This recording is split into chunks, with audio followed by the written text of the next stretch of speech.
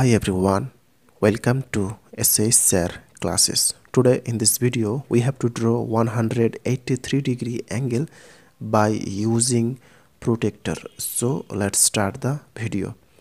First of all, we have to draw here a straight line of any length. So first drawing here a line, next taking here B point and here C point.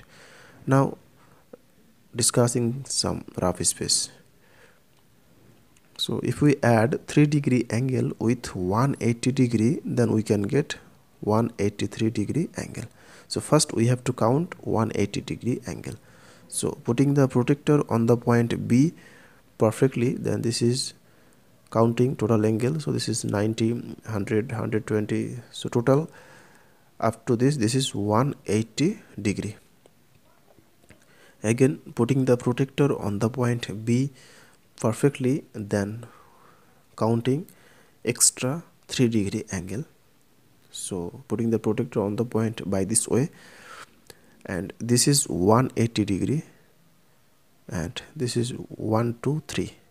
So by adding extra 3-degree angle with 180-degree, then we can get 183-degree angle.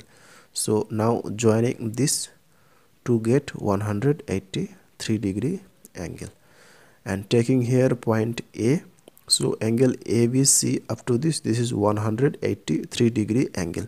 So therefore angle ABC up to this, so angle ABC equal to 183-degree angle.